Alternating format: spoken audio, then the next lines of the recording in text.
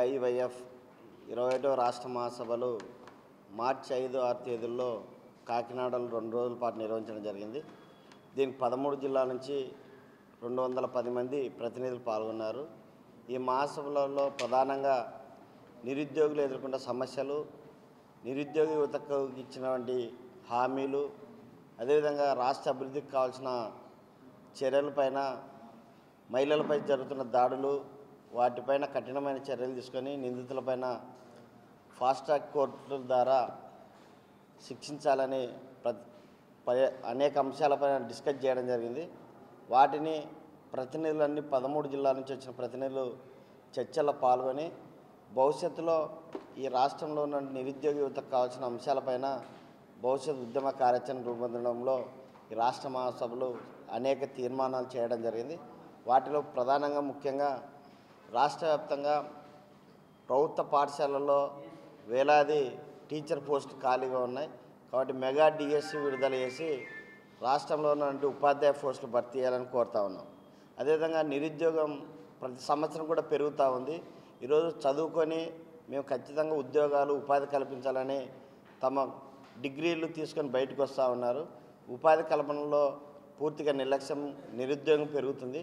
కాబట్టి నిరుద్యోగ యువతకు నైపుణ్యం కలిగినటువంటి శిక్షణ ఇప్పించి వారికి స్వయం ఉపాధి కల్పన కోసం బ్యాంకులో ఎలాంటి షరతులు లేని రుణాలు ఇచ్చి వారికి ఉపాధి కల్పించాల్సిందిగా కోరుతా ఉన్నాం. అదేవిధంగా పోటీ పరీక్షలకు హాజరవుతుంటే ఈరోజు నోటిఫికేషన్లు గ్రూప్ 1, గ్రూప్ 2 కానీ ఇతర పోలీసు, అదేవిధంగా విఆర్ఓ అనేక పోస్టులకి నోటిఫికేషన్ వస్తాయంటే ఈ రాష్ట్రంలో కోచింగ్ సెంటర్లు ఫీజుల దోపిడీ చేస్తున్నారు. ఆ ఫీజులు కూడా 5,000 నుంచి 20,000 వరకు కట్టుకోవాల్సిన పరిస్థితి వస్తుంది. అంటే అందుకోసమే రాష్ట్రంలో 13 జిల్లాల్లో నిరుద్యోగులకు ఉచిత కోచింగ్ సెంటర్లు ఏర్పాటు చేసి ఉచితంగా మెటీరియల్ అందించాల్సిందిగా కోరుతా ఉన్నాం. ఎందుకంటే చాలామంది నిరుద్యోగులు ఆ ఫీజులు చెల్లించలేక పోటీ పరీక్షలకు ప్రిపేర్ అవుతున్న తరుణంలో అందరికి కూడా ఉచిత కోచింగ్ ఇవ్వాల్సి కోరుతా ఉన్నాం. అదేవిధంగా గ్రామీణ ప్రాంతాల్లో ఉన్నటువంటి యువజనులకు ఈరోజు గతంలో అనేక రూపాల్లో పట్టణ ప్రాంతాల్లో యువజనోత్సవాలు నిర్వహించేవాళ్ళు, డిగ్రీ కాలేజీలు, పీజీ అట్లా కాకుండా గ్రామీణ ప్రాంతాల్లో యువజనోత్సవాలు నిర్వహించి అక్కడ ఉన్నటువంటి యువతకు వారికి ఉన్న నైపుణ్యాన్ని వెలికితీసి వివిధ రూపాల పోటీల్లో పాల్గొనే విధంగా వాళ్ళకి శిక్షణ ఇచ్చి జాతీయ, అంతర్జాతీయ పోటీలు కూడా వారు పోయే అవకాశాలు ఉన్నాయి. కాబట్టి గ్రామీణ స్థాయి యువజనోత్సవాలు నిర్వహించాలని కోరుతా ఉన్నాం. అదేవిధంగా ఈరోజు రాష్ట్రంలో ప్రధానంగా చర్చాంశం అవుతున్నటువంటి అంటే రాష్ట్ర రాజధాని అంశంలో ప్రాంతాల మధ్య ప్రజలు ఇటు రాయలసీమ, ఉత్తరాంధ్ర, అదేవిధంగా కోస్తా ఇక్కడ ఉన్నటువంటి ఉభయ గోదావరి జిల్లా, కృష్ణా, ప్రకాశం జిల్లాలో 13 జిల్లాల్లో వాళ్ళ రాజకీయ ప్రాబల్యం కోసం 3 రాజధాని పేరుతో ప్రజల మధ్య రాజకీయ ఘర్షణ పెట్టారు. అలా కాకుండా అమరావతి ప్రాంతం సెంటర్ పాయింట్ కాబట్టి గతంలో నిర్ణయం మేరకు అమరావతిని రాజధాని చేయాలి. రాజధాని ఏ ప్రాంతంలో ఉన్నా ఆ ప్రాంతాన్ని ఫ్రీ జోన్ చేయడం కోరుతా ఉన్నాం.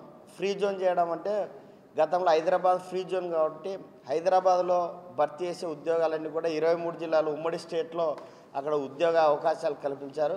కాబట్టి రాజధాని ప్రాంతాన్ని ఫ్రీ జోన్గా చేసి అక్కడ భర్తీ చేసే ఉద్యోగాల్లో 13 జిల్లాల నిరుద్యోగులకు అవకాశం కల్పించాలని కోరుతా ఉన్నాం. మరి నూతన పరిశ్రమలో ఐటీ సంస్థలు తీసుకురావాలి. కడపలో ఉక్కు ఫ్యాక్టరీ ఏర్పడ మా శాఖల్లో ఉద్యమ కార్యాచరణను భవిష్యత్తులో చేస్తామని ఈ మహాసభల్లో చాలా ఉత్సాహంగా రాష్ట్ర అభివృద్ధి పైన, నిరుద్యోగ సమస్య పైన పలు అంశాలపైన చర్చలు జరిగాయి. తీర్మానాలను కూడా ఏకగ్రంగా తీర్మానించడం జరిగింది. రాష్ట్ర నూతన కమిటీ కూడా ఎన్నుకోవడం జరిగింది. రాష్ట్ర అధ్యక్షులుగా కామ్రేడ్ పి రాజేంద్ర, రాష్ట్ర కార్యదర్శిగా లెనిన్ బాబుని ఎన్నుకోవడం జరిగింది. అదేవిధంగా 51 మంది కౌన్సిల్ సభ్యులు, 31 మంది కార్యవర్గ సభ్యులు, 11 మంది ఆఫీస్ బేర్స్ని ఏకగ్రంగా ఈ కమిటీ జరిగింది. చివరిగా ఈ నెల 15 నుంచి 18వ తేదీ వరకు హైదరాబాదు నగరంలో 16వ జాతీయ మహాసభ నిర్వహిస్తూ ఉన్నాం. 15వ తేదీన పెద్ద ఎత్తున దేశవ్యాప్తంగా అన్ని ప్రాంతాల నుంచి అక్కడ బహిరంగ సభ ప్రదర్శన బహిరంగ సభ ఉంటుంది. అదేవిధంగా 16, 17, 18 తేదీలో 3 రోజుల పాటు ఆర్టీసీ కళ్యాణ మండపం హైదరాబాద్లో ఈ ప్రతినిధి మహాసభ నిర్వహిస్తూ ఉన్నాం. ఆ మహాసభలో ప్రధానంగా విద్య, వైద్యం, ఉపాధి ప్రాథమిక హక్కులుగా గుర్తించారు. వాటిపైన పరిరక్షించాలి. దేశంలో నిరుద్యోగ సమస్య పెరిగింది. నిరుద్యోగులు ఆత్మహత్యలు చేసుకుంటున్నారు. గతంలో రైతులు ఆత్మహత్యలు చేసుకునేవాళ్ళు. ఇప్పుడు మోడీ ప్రభుత్వం వచ్చిన తర్వాత నిరుద్యోగులు మేము చెప్తున్న లెక్కల ప్రకారం కాదు, నేషనల్ క్రైమ్ బ్యూరో లెక్కల ప్రకారం ప్రతిరోజు కూడా 35 మంది నిరుద్యోగులు ఆత్మహత్యలు పాల్పడుతున్నారని ఈ 2 సంవత్సరాల్లో సుమారు 18,000 మంది నిరుద్యోగులు ఆత్మహత్యలు పాల్పడ్డారని సర్వే తెలిపింది. అంటే ఇది చాలా ప్రమాదకరం. ఒకవైపునేమో దేశం అభివృద్ధి చేస్తూ ఉంటున్నారు.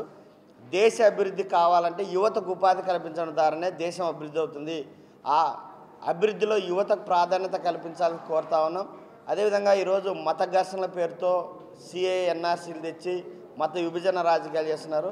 భారతదేశం అనేది లౌకిక రాజ్య పరిరక్షణ కాబట్టి హిందూ, ముస్లిం, సిక్కులు, క్రైస్తవులు, బౌద్ధులు, అన్ని కులాలు, అన్ని మతాలు ఉన్నటువంటి భిన్నత్వంలో ఏకత్వంగా చెప్పుకుంటున్నటువంటి భారతదేశంలో మత రాజకీయాలకు తావు లేకుండా మత సామరస్యాన్ని కాపాడాలి, లౌకిక పరిరక్షణ కావాలని వీటిపైన భవిష్యత్తులో జరిగే అన్ని ఉద్యమాల్లో యువజన సమాఖ్యగా మేము అగ్రభాగాన ఉంటామని తెలియజేస్తూ యువత ప్రధానంగా ఆలోచించుకొని మత విద్వేష ప్రాంతీయ వ్యతిరేక ఉద్యమాల్లో పాల్పంచుకోకుండా ఐక్యంగా ఈ దేశాన్ని ముందుకు సాగే పోరాటాలకు ఈ జాతీయ మహాసభలు ఉపయోగపడతారని భావిస్తూ ఉన్నాం.